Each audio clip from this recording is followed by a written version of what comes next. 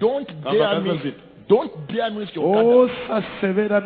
If you try that and you try and touch me in any way, my God will touch you. Not only that, even if I go, the land will never accept you.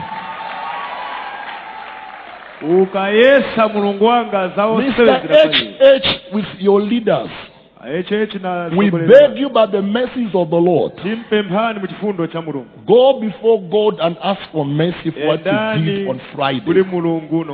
I decree from this altar, let me stand right here. I make a decree from this altar. If you don't reverse what you did on Friday, you never enter State House. Your party will be rejected.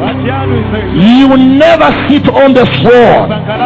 I break that spirit of death that was released over the nation. I destroy it in the name of Jesus.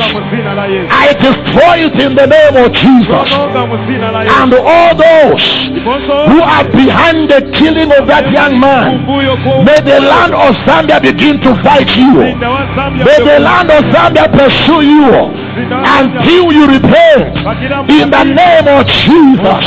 I, Apostle Sunday Sinyanggwe, from the altar of prayer, I make a decree that the covenant spirit shall never reign over Zambia. I bind that covenant spirit. I bind it in the name of Jesus. I bind the spirit of death that was released in the nation of Zambia. I bind it in the name of Jesus. There will be no strife in Zambia. There will be no strife in Zambia. There is no bitterness in Zambia. There shall be love in Zambia. Oh Lord, visit HH with these leaders. May they repent and apologize to the people of Zambia in the name of Jesus. If you don't repent, I command the land of Zambia to reject you in the name of Jesus. Can somebody shout amen? Amen. I'm not a boy of God.